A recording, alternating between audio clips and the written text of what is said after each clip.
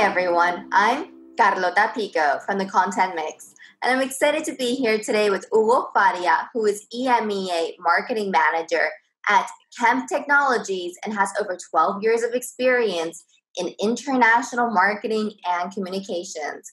Welcome, Hugo, and thank you so much for joining us today on the Content Mix. Thank you very much. Thank you for the invite. And yes, I'm very excited for this interview. We are as well. Okay, let's jump straight into the interview then. Hugo, could you tell me a little bit about your background and also a bit about how you got into your current role? You're from Brazil, but you're now working in Ireland. Is that correct?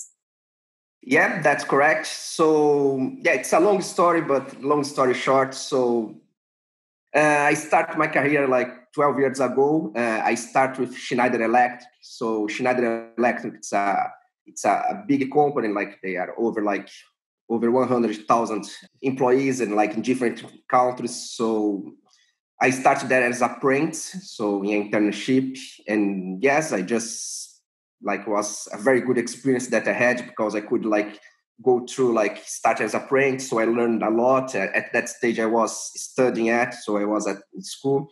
And then we could learn a lot from marketing for all the activities. And also they changed when I first started there, digital marketing wasn't that big. And then I could go through this change in the marketing, moving from I would say the old market activities like conference and all this kind of different activities, moving for social media marketing, digital marketing, email marketing. So it was a very good experience. And I think that were pretty much where I learned a lot. And then after that, after almost 10 years at Schneider Electric, I just decided that I want to go for a different adventure, for a different challenge. And then that's why I decided to move to Europe. So that was pretty much 5 years ago. So I have been living here in Ireland for over 5 years.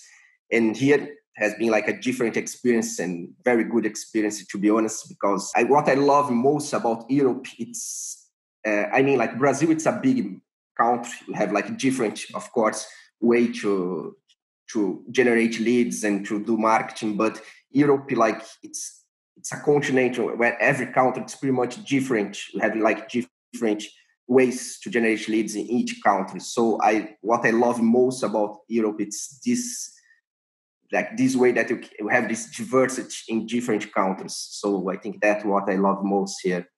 From a marketing perspective, what has your experience been so far on a professional level when it comes to having worked at Schneider Electric for over 10 years in Brazil and then transitioning to a European market working for a technologies company?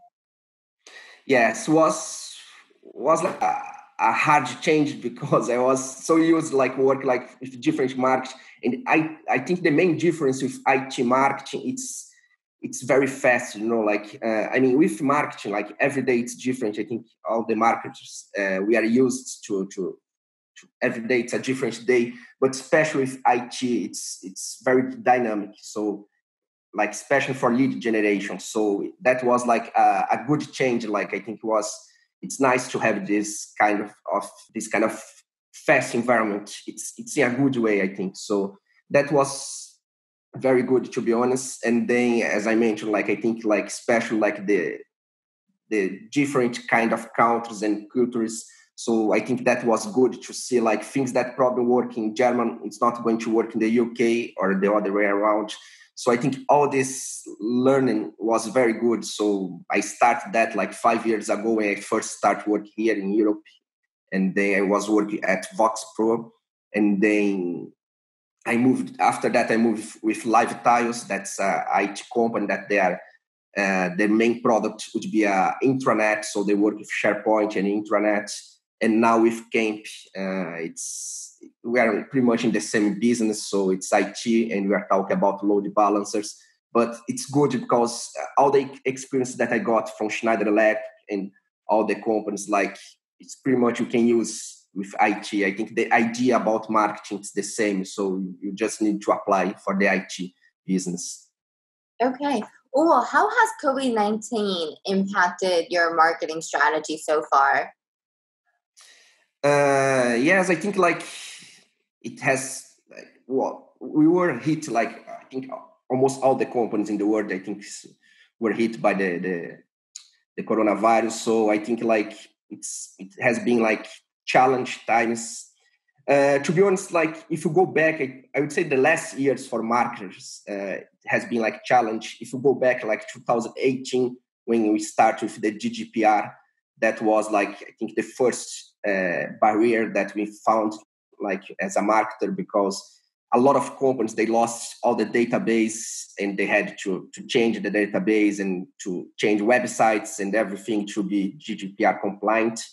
But the way that I see as also as an opportunity because I think like all the problems, all the crises, like the GDPR that we got to change things, and now with this pandemic, I think if you find a way to see that as not just as problem but as an opportunity, I think you can make things better. So, for instance, with GDPR, a lot of companies lost like database and like audience, but I think it was a good way to filter, to clean up the database. So this way you can get like more qualified leads. So a lot of companies, I know that, especially the company that I was working at that stage, we did that work. We clean up the database and pretty much we start from the scratch again. But that was a good way to get more qualified leads. And I think it's the same thing that's happening now with the coronavirus. A lot of companies, they have to change for digital marketing. So, and that's good. Like, for instance, I know companies as I work, for instance, Schneider Electric and other companies, like old companies, I know that they spend a lot of money just with conference and they don't do like a balance between digital market and inbound market or different kind of markets. So I think that's a good opportunity now for companies to invest in digital markets and to see how good it's digital market right now. So I think that has been a change for all the companies. And I mean, like, it's, of course, the business is not as was before the pandemic, but it's good to see that a lot of companies, they are changed the way to do marketing in a digital way. And I think that's something that could be good for the future, even after the pandemic. Okay, you mentioned GDPR. Did you use any tools to clean your database when your company became GDPR compliant? Not, I mean, like, was pretty much like the way that worked, like you were using Marketo at that stage, so as a CRM.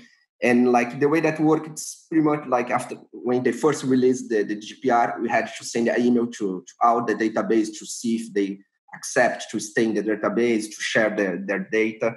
And like most of the day, they didn't even reply the emails. And like email marketing, so we don't get like a good response for email marketing. It's usually like around 10-15%. So that was pretty much like the response that we got from the audience. So I would say the database was clean itself, like just by the email marketing. So they didn't want to stay in the data, like in the database. Okay, so those people that did not respond to your email, you deleted them from your database? Yes, pretty much. Like that was something that we did in purpose. Again, like I know that there are different ways. Of course, you can reach them by phone and different ways to try to get this knowledge to stay in the database. But that was something that we did like in purpose because the idea was to clean up like the database, to stay just with the leads that they want to be contacted, because that would be the loyal leads, the leads that they are already hot leads or warm up leads, and they move ahead. The idea was to create like a new database, but with more qualified leads. So to change a little like the cold leads for qualified leads. And that worked very well. Like after like 6 months, we start creating this new database, like the open rate and click-through rate in the emails, they got like over like, was like something around 10-15%.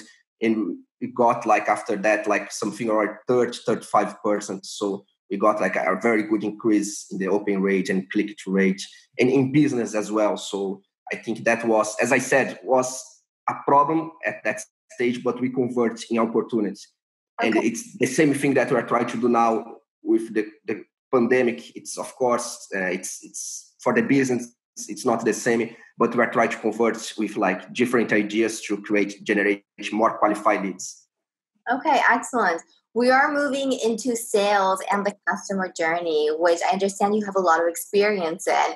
Let's first explain what the customer journey is. So the customer journey is the complete sum of experiences that customers go through when interacting with a company and a brand. So instead of just looking at just a part of a transaction or experience, the customer journey documents the full experience of being a customer from start to finish. So Hugo, tell me, why is a customer journey relevant to content marketing? No, that's a very good question. I would say like it's totally relevant.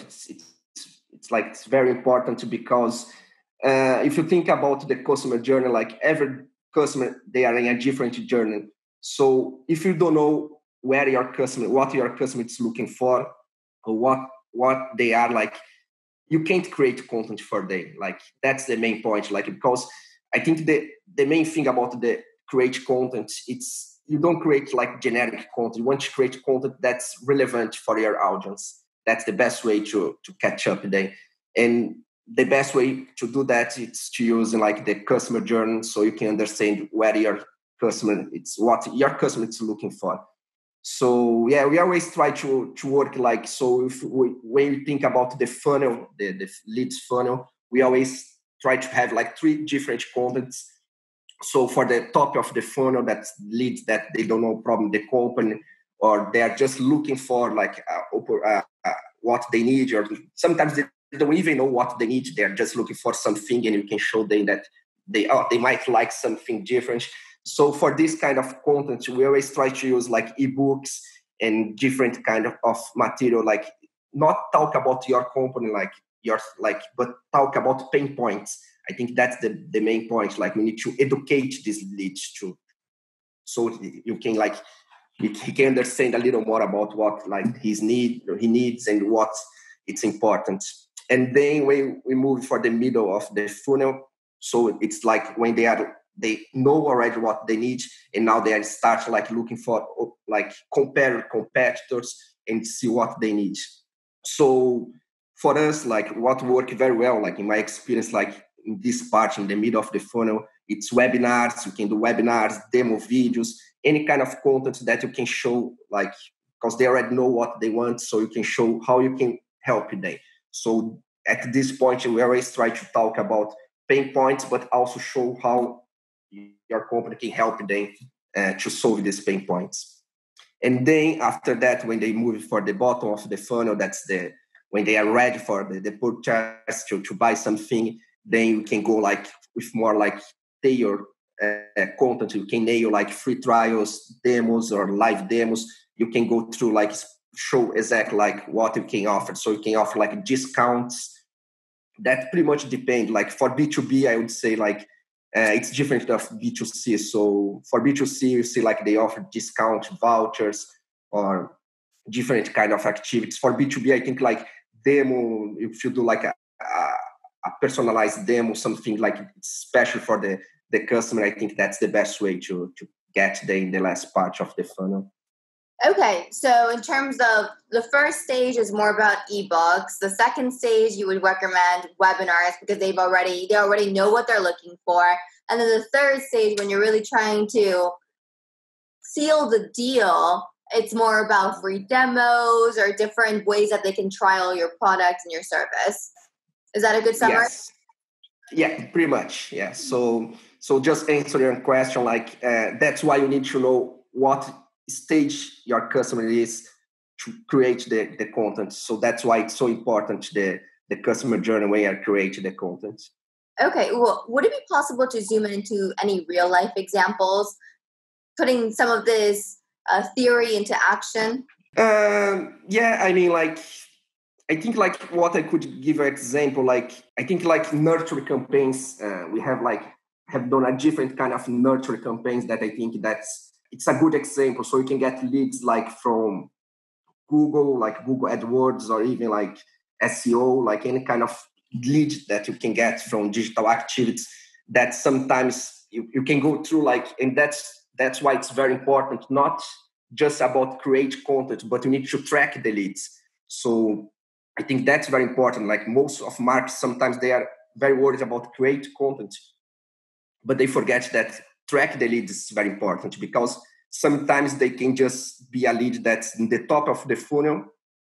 This lead can go silent for a while, and they can come back after a while. So you need to see exactly where this lead is, what part of the funnel. That's why I think track the leads, it's very important. But in a nurture campaign, as example, so we have run like different kind of campaigns that we get through all the top of the funnel. So we start with digital activities. You can get this lead from digital activities.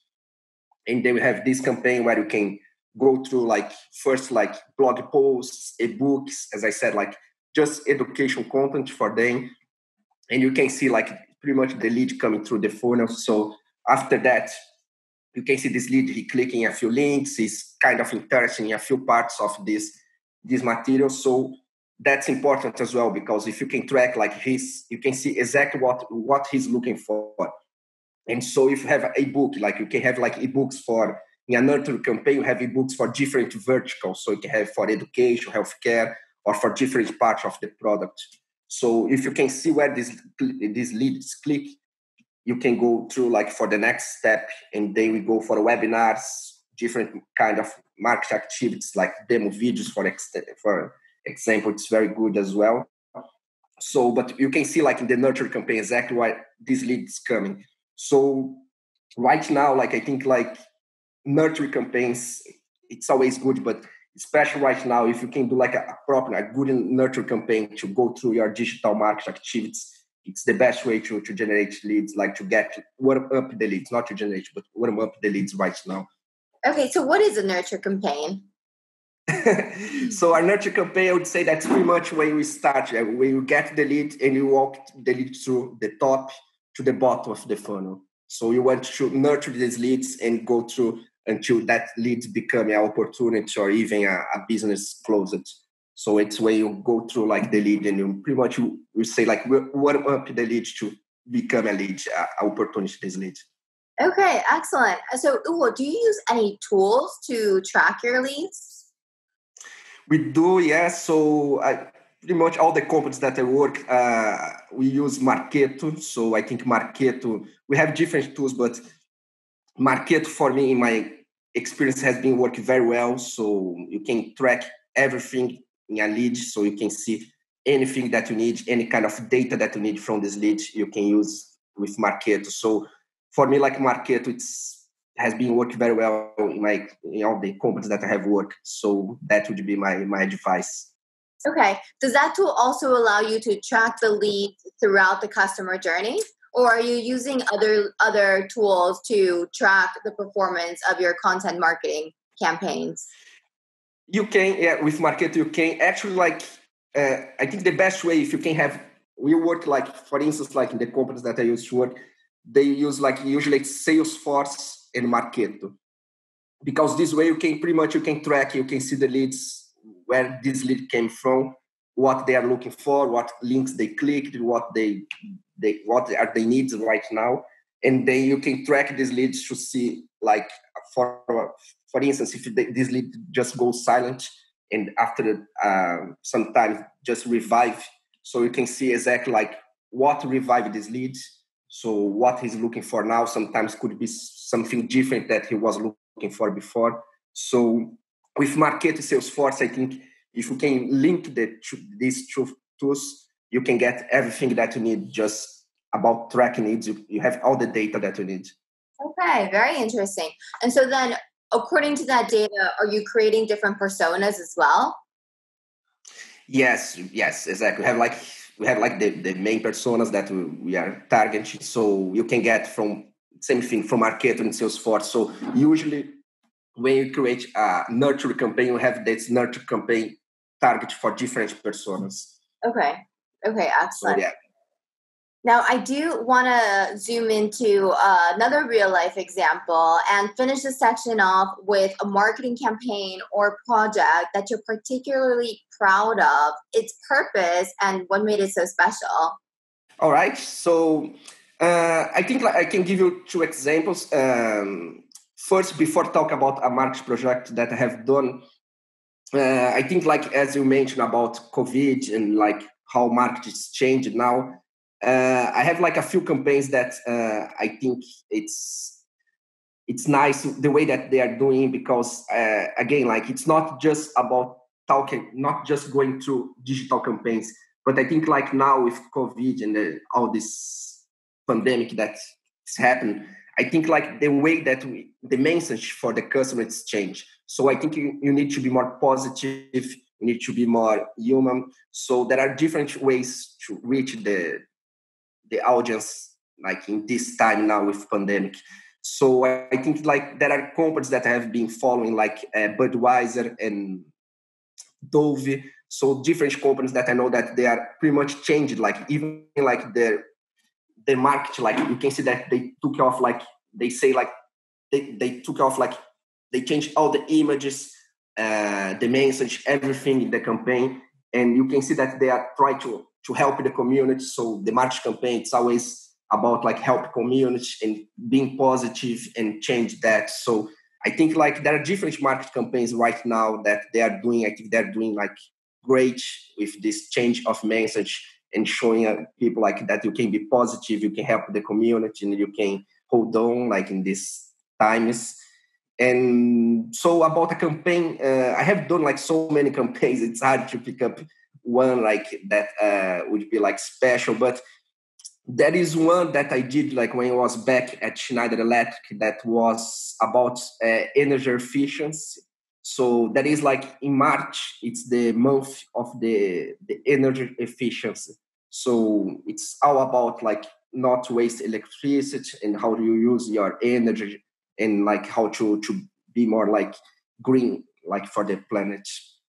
And then for this campaign, we run a monthly campaign that was pretty much the month of the energy efficiency. So we did a complete campaign, a market campaign, not just digital market campaign, but with events, workshops, and we engage with the community as well. So it wasn't just about generate leads, but also to help to save energy and to help to the planet.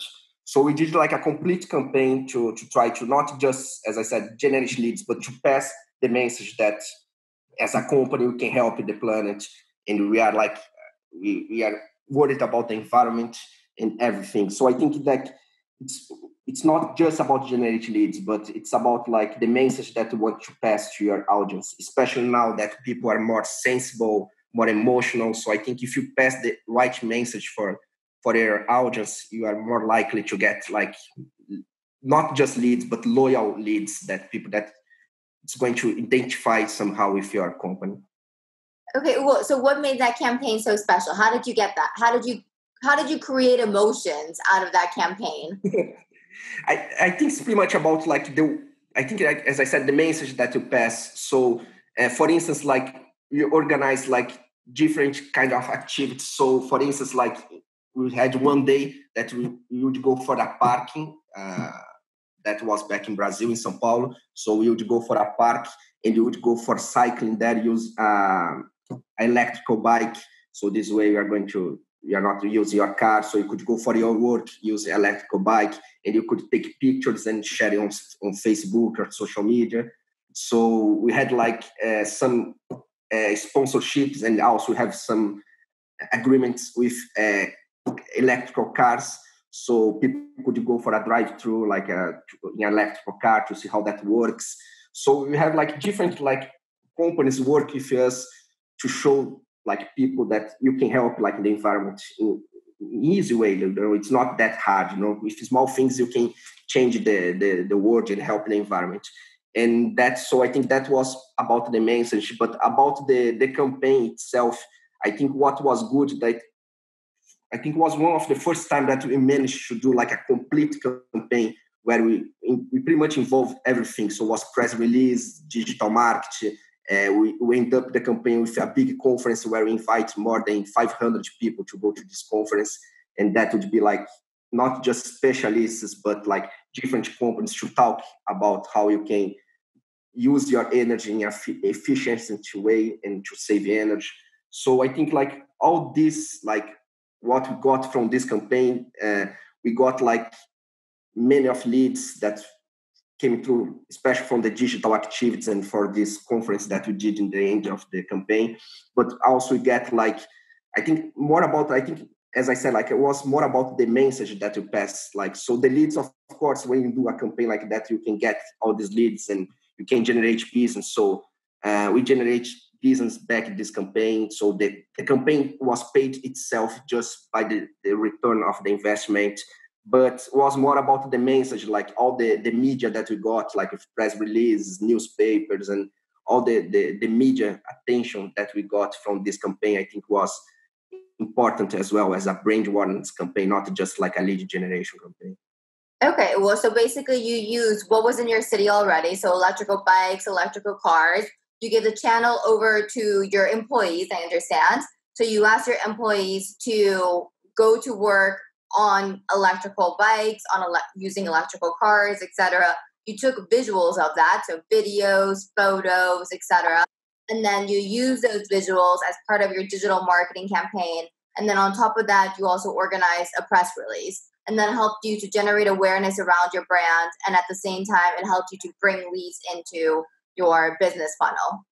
Yes, pretty much, but not just employees. We work like with clients and customers as well. So the idea was not just to use like the employees, but also to use like people, like real people. So we released a social media campaign, a Facebook, a Twitter campaign, inviting people to use these channels, like to use like these tools like electrical bike and electrical cars to do like to see how that works and to see how you could help to be more efficient with energy usage.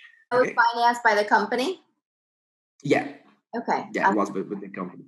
Okay, very cool. Very cool. So the company decided to use the tools that were around the city and empower people to go green. Yeah, pretty much. Like, because you have the tools, but most of the people, they don't want to use.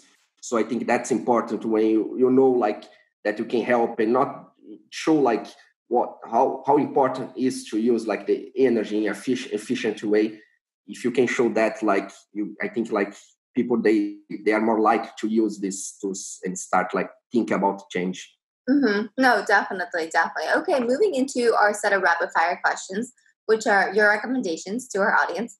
To get the section started off, I'd like to ask you about your source of inspiration, Hugo. So, an influencer or professional role model that you admire.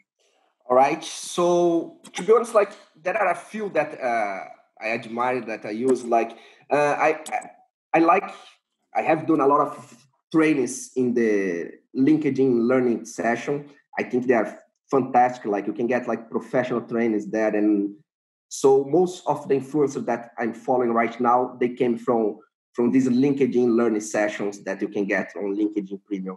But like one that I like, I follow him like for a long time. It's Brad Batesole. So he's the chief learning officer at Made Craft. So Brad, I like you can if you follow him, you can see like he has plenty of experience with marketing, B2B marketing especially, and how to generate leads, how to warm up leads, how to work with the funnel of the leads. So yeah, so it's one of the influencers that I'm always following. And there is another one it's not totally about marketing, but he's a storytelling. So he's very good, like with create content and how to create storyboards and how to tell stories, not just about create content, but the way that you tell the stories. So this guy is Stefan Mama.